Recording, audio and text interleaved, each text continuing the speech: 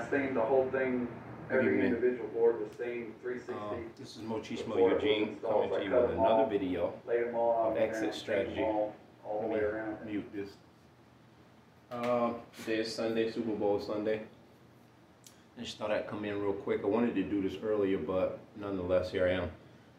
This is involving just protecting your energy, and this is a part of an exit strategy as well. All the while you're in this relationship with friends, family, loved ones, you name it. And today is Super Bowl Sunday.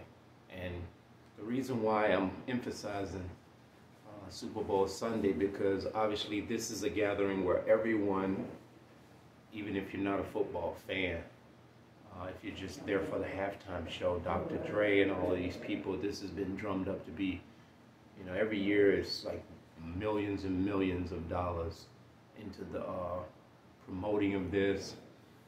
The commercials, you can buy commercial spots. I've been told that they can go into the millions for a 30-second spot, and maybe even less than 30 seconds now for just its equally amount of money. And there's going to be a gathering. This is going to be hyped up. Every year it just seems like everything has to out-hype it the year before. And if you look at society, even with COVID, when they first opened the country up prior to the mandates and stuff, which have been lifted here recently in New York State, so you can opt to go in a store or an establishment either with a mask or not. It's not mandatory. But that's sort of irrelevant to what I'm trying to say. So people are just letting it all hang out, you know. When the country opened up, you could see, like in South Florida, the beaches, people went like hog wild. They went like right back to gathering in close proximity to one another, hugging, kissing, drinking, getting drunk, which is what you normally do at a party.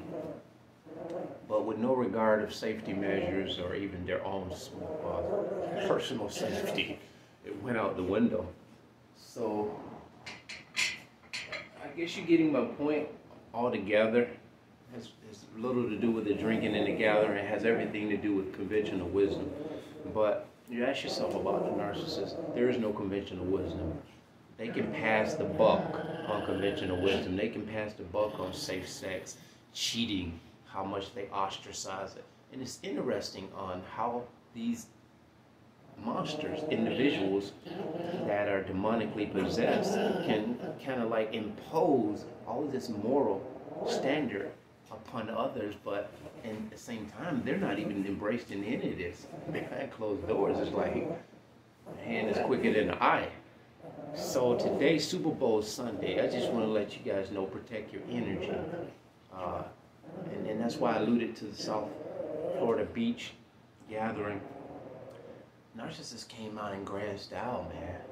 And they did it all in a disguise as to, man, I'm glad the country opened back up.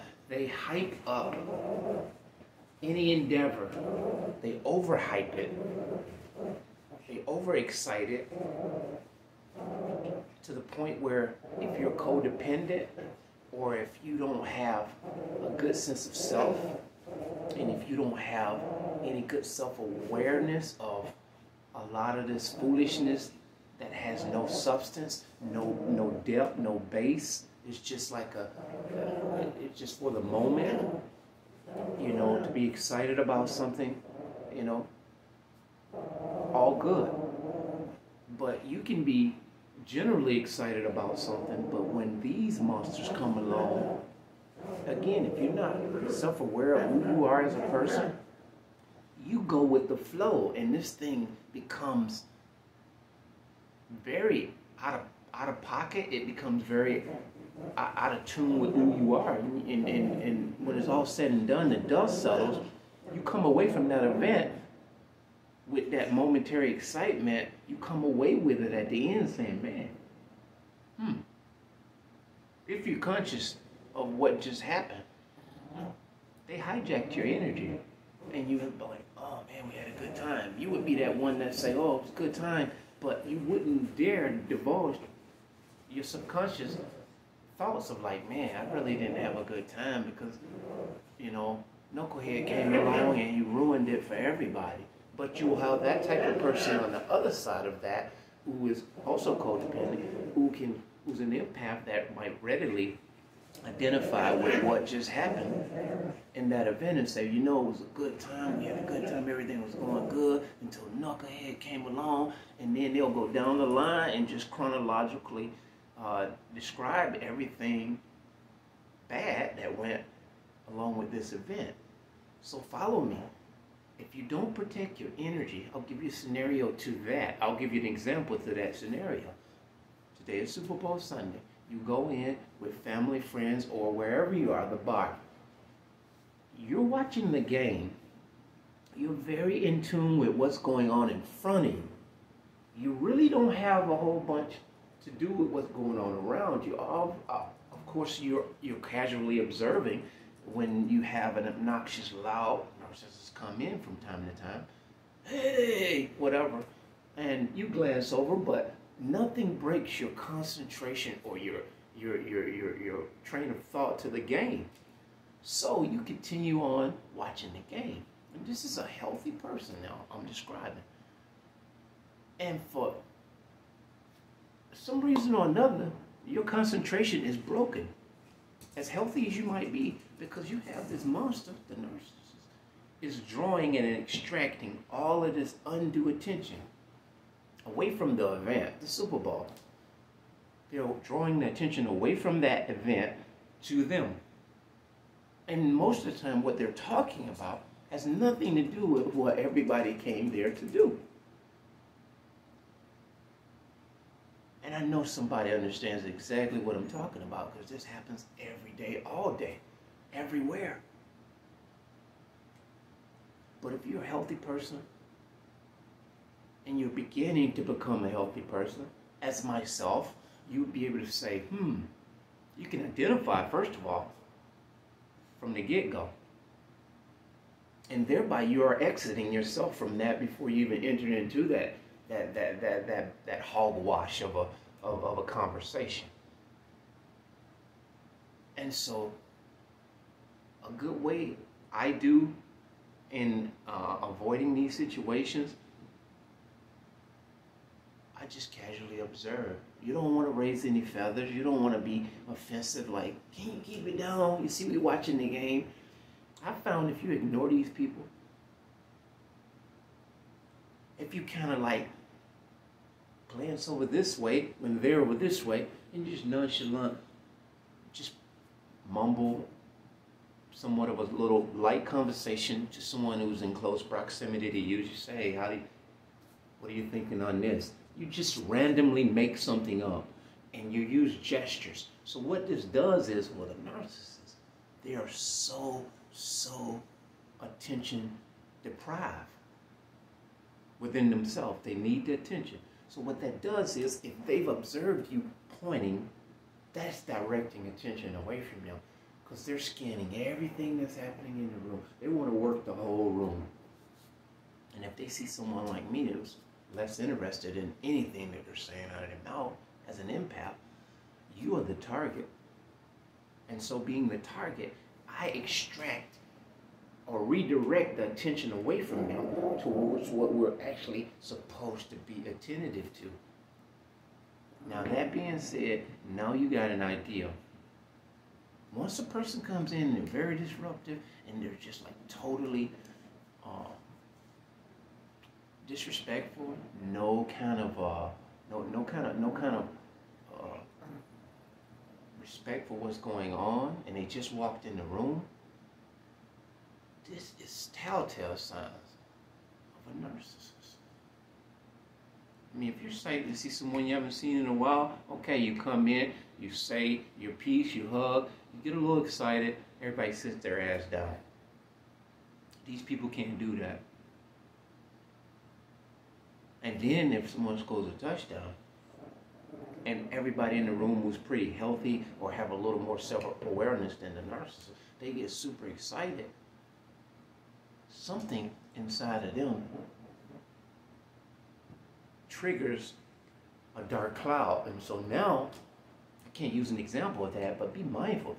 They, in somehow, some way, they're going to try to divert that excitement away from what's going on.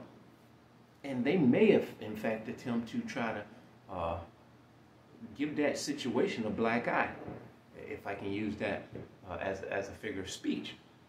They will do whatever it is to make that excited event become non-void, non-existent. They'll make that situation not even matter. Now, that's all I have to say about that. Tomorrow's Valentine's Day. I wrote to a friend of mine today, and I sent him a link to some vital information that I don't even want to share on here, because it deals with a lot of things, secret society specifically, and just be on guard when you go in depth about things on, you know, YouTube. Just use a little bit of conventional wisdom, because in how much you know, it really does, it could really strike a chord with all the wrong people. Now, I'll give you an example. I like this shirt.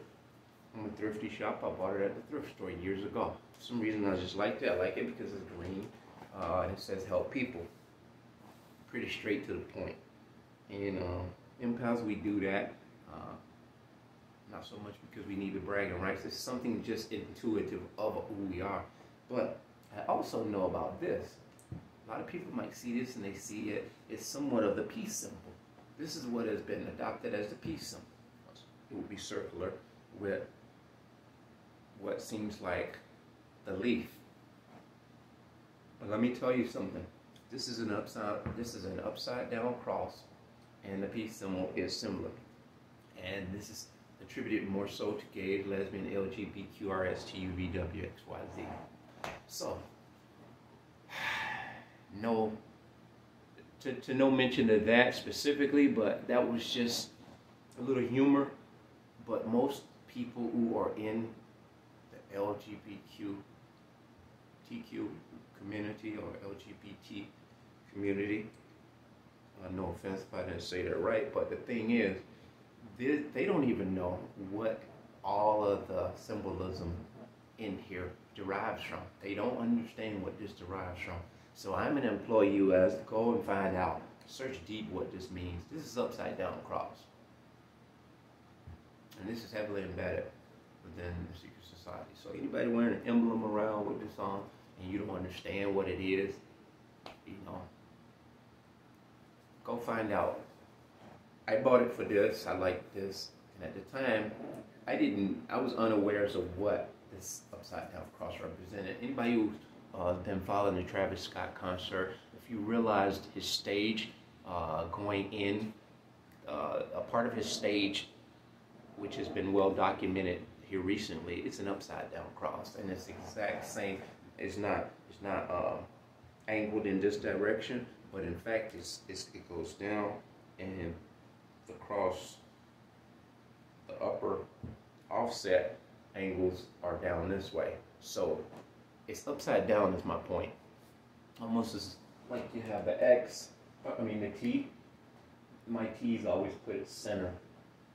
I don't know why, because that's just the way I do it, but that would be, the horizontal line would be a little higher. So that's how his cross looked, and it was upside down. And all of this was symbolism. Go find out what all this stuff means. And I'm going to tell you something. Narcissists, they own secret society. They're made up pretty much predominantly of secret society. Power, privilege, control. A few of the little catchphrases there. This is deeper than I think the average, survivor of narcissistic personality disorder even understands.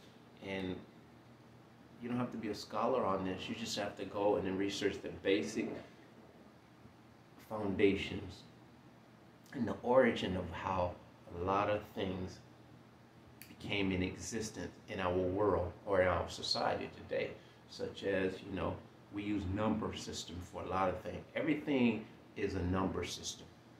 That in itself, if you research the number system all the way back to its origin, from the fact that they used to tag cows, animals, to packages today, and so you really understand how your energy needs to be protected and how you shouldn't buy into certain circles. And now that's a totally different thing, but something of the same context of what I'm trying to say.